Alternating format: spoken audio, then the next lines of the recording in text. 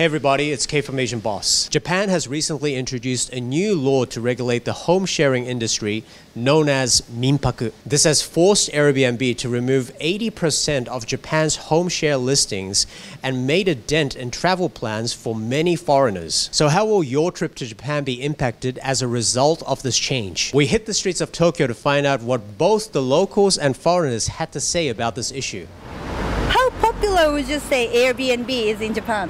Do you think a lot of Japanese people are aware of the brand? I would say so. I mean, we didn't have a problem looking up Airbnbs when we came out here. And it seemed like there was good choices, yeah. I think so, yes. I don't think so. 多くの人は Airbnb っていう単語は多分知らなくて、民泊っていう単語なら知ってるのかなって思います。 Not as much as abroad. Like for example, if I tell someone I work on an Airbnb, most Japanese have no idea what I'm talking about. 知らないんじゃない？一般的には知られてない、と思います。観光庁とのやり取りで荒れたよねっていう話題にした時に Airbnb って何っていう風な、周りの反応も多かったので、なんか最近私が思ってるほどそんなに知られてないんじゃないかなっていうのを思いました。で最近政府がホームシェアに関しての新しい法律、住宅宿泊事業法を発表したことはご存知でしたか？はい、ニュースで見ましたね。Yes, so we got our first night canceled because the person that we were staying with didn't re-up or sign in. And so we had to last minute find another one. How much do you know about the new law? I don't know the specifics of the safety requirements, but like 180 days seems like it limits a lot of people, like what they're able to earn from Airbnb. 各自治体に届け出を出さなければ、その Airbnb とかにも掲載されないってことですよね。今まで民泊っていうのが結構グレーゾーンだったところを政府がある程度こういうふうに申請をしなきゃダメだよっていうのを決めた。Under the new law, the owners have to first register their homes, like you said, Yes. comply with all the requirements like allowing inspections and installing emergency lighting along evacuation routes. Also, the owners can only rent out their place up to 180 days per year. Do you feel these requirements are reasonable, or is it too burdensome to those who want to rent out their place? Seems a little over the top to me. The lighting would get me, like the evacuation lights. It's like my home. I wouldn't want to put lights and all this stuff in my home. Because people who are looking for Airbnb, they're looking for just something simple, you know? Yeah. And normally they're simple kind of people, you know? You're looking for just like an easy place to hang out, you know? Just drop your stuff off, sleep and go. Yeah, you don't need all the extra stuff. Maybe shower. Maybe. Yeah, not maybe. Well, I think it's troublesome, but then I think it's also the way to like protect the person who like to rent the room and also the owner itself. Because if anything bad really happened, let's say like a fire, who is gonna be responsible of that? In my case, where the property is specifically just rented out for people from Airbnb, I think it makes it really hard to keep going. Especially when you have property taxes and you pay rent to your property manager, your landlord. I don't know how they're gonna do it. 少し厳しいかもしれないですよね。ホテルだったら、ね、ずっと貸せますけど、日にち決められちゃったら、空いてる部屋をでお金というかビジネスする上だとちょっとビジネスにはならないかもしれないですよね。この法案の影響も、もともと6万2000個あった物件の80ページぐらい、80% ぐらいがホームページからなくなっちゃったんですよ、この法案が出されてから。このことについてどう思いますか？それはダメですよ、なんか。でもその安全問題っていうのが今うるさいからじゃないですか、結局。なんか誰かの責任だとか。そう、最終的には。それはもう非常に残念なことだなと思いますね。もう民泊が結構浸透してきたと思うんですよ。それがちょっともうこの法律で悪い評価を得ることになっちゃったんで残念だなと思います。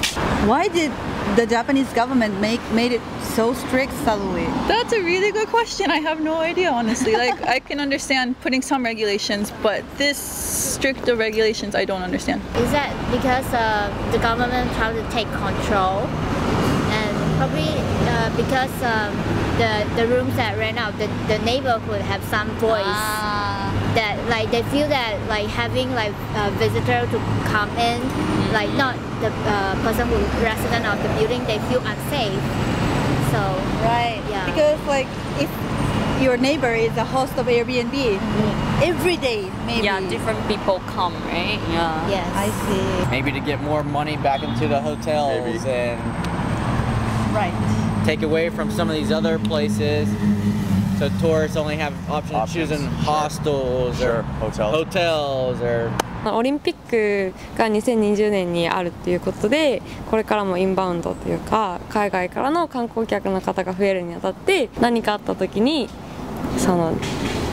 責任が政府になるので、そういう政府として推薦するならばちゃんと規定もしないといけないっていう背景があったんですかね。多分既存のホテル業界の圧力がめちゃくちゃあるのかなって。なるほど。はい。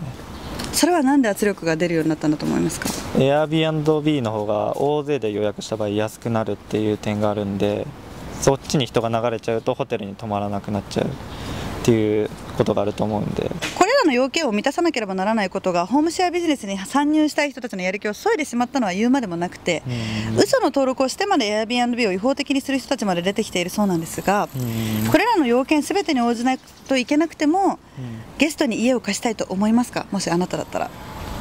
そうですね、僕本当に外国人と関わりたいっていう人だったら別に Airbnb 以外のサービスもあると思うんで、そっちに流れてもいいのかなと思いますし、ちょっと生活の足しにしたいなっていう人はちょっとやめちゃうのかなっていうふうに思いますね。No, I don't think I would. Even if I had the space and even if I could make a good amount of money from it, like worrying about messing up one of the regulations and then stopping your whole operation sounds too scary for me, like too much of a risk. I think that's what happened for a lot of people that already put in so much time and money and effort and now they have to just drop it. It sounds like it's not worth it. 実際貸したい部屋はあるんですけど、ただ最近やっぱり法律でちょっと取り締まってしまって、多分それに引っかかるだろうなっていうところなので、多分難しいなっていうところで、はい。たくさんの外国人観光客の人たちが日本に来ていますが、この新法案は日本に訪れて泊まるところを探す外国人観光客の方々にどんな影響を及ぼすと思いますか？今までエアビで予約してきた外国人だったりっていう人がちょっと困るのかなっていう。あとはそういった人たちって結構日本の文化を知りたいって思ってそういうサービスを使ってたと思うんですけど、そこを知れるチャンスが少なくなったのは残念なのかなって思います。なるほど。じゃあ逆にそういう泊まるとこ探してる外国人の方々にどこをおすすめしますか？僕だったらゲストハウスが一番いいのかなって思いますね。カラオケボックス。なるほど。泊まれるんですか、カラオケ？カラオケボックスで朝までコースにして。お風呂ってどうすればいいんですか？確かに。If you're looking for cheap and you're looking for quality, maybe research some capsule hotels, or my favorite if you're really on a budget is manga kisa, so net cafe. Right. Like that saved me many times after missing last train. So for those people that really care about saving money and not so much about place, I would go manga cafe. おすすめ。でもこれを Airbnb ではなくて、その体験型民宿とかがすごい最近人気っていう風に聞いて、私自身も行きたいなと思ったのは、本当おばあちゃんおじいちゃんが住んでるところにもう泊まりに行って、一緒に農業をしたり一緒に夕食作ったりっていうその体験が込みの、民宿の体験があるようなものとかが最近すごく外国人の方にも人気っていう、すごいいろんな新しい形の民宿が最近出てきてるんだな。この新法で潰れてないといいですね。そう政府もその民泊を推進したいって思いでやってると思うので、それがその逆効果になってると悲しいなと思います。What's your take on this issue? How will these regulations impact your plans to Japan? Let us know in the comments below. For more authentic insight into the latest news and cultural trends from Asia, don't forget to subscribe to Asian Boss and follow us on our social media as well. Thanks for watching and see you in the next video.